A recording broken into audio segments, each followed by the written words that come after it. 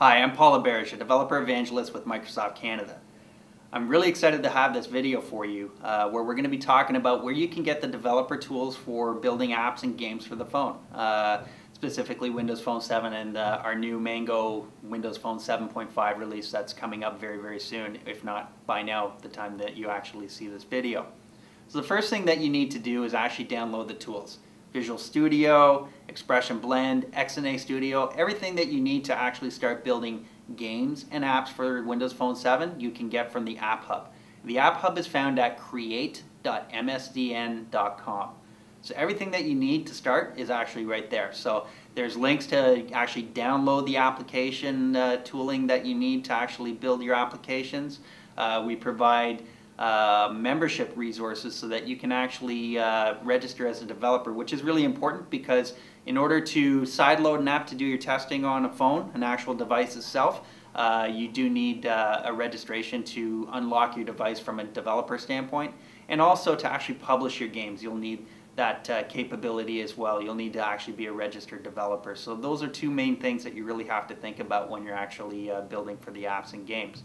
In addition, the App Hub does have a whole bunch of resources for you to actually learn how to build apps and games for the phone. So developer resources on building applications using Silverlight, they're all there. Developer resources for building games in XNA, which is actually the same framework that's being used to actually build Xbox games. So that's kind of exciting as well. So if you know how to build games for the Xbox, it's very transferable to the phone as well, and vice versa. If you start building games for the phone, you can actually do that for the Xbox as well. So that's a great thing because the App Hub does provide you with a whole bunch of great information on how to build apps and games. But once you've downloaded the tooling so that you can build those apps and games, there's a whole bunch of goodness that are in the tooling itself. So one of the things that we've done a very good job and we've been very cognizant of is we want to make sure that we're doing the right things for you so that you can actually build your apps and games quickly and with as little pain as possible so that you can actually get your app out there and start selling it or start providing it for users on the marketplace. So the typical stuff that you've done before on Visual Studio, for example, you know, create project, new, all those types of things, we do have that capability. So you start up Visual Studio for building an application, you know, start, new project, create project, all those types of things. We do provide you with a whole bunch of templates as to what kind of phone apps that you want to build. So whether it's just a straight phone application, a pivot application, a Pano application, or even just a class library that you might need for multiple different apps, we do provide that capability to you. Once you've actually done that and created your project within, you know, a matter of seconds, you can actually start building your app. So you can actually go into Expression Blend to do your UI design. So everything from creating buttons and all sorts of gradients if you need it and everything else like that. Everything is there for you to actually start building a great experience for your users.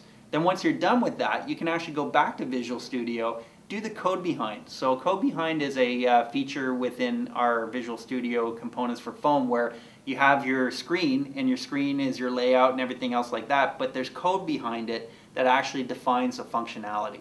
So Visual Studio is great for doing the functionality components, so making sure that the code does what it needs to. Expression Blend is great for doing the visuals and the interactive design and everything else like that.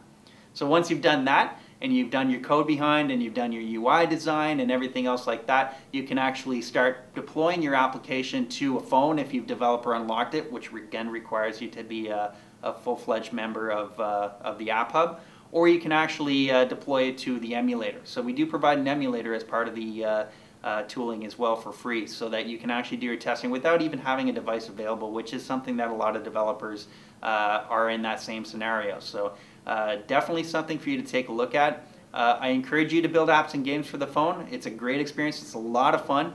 And if you're interested in telling me all about it, feel free to. I would love to hear from you about your killer app, killer game, whatever it is that you're actually building for our phone. So again, I thank you for your time and happy coding.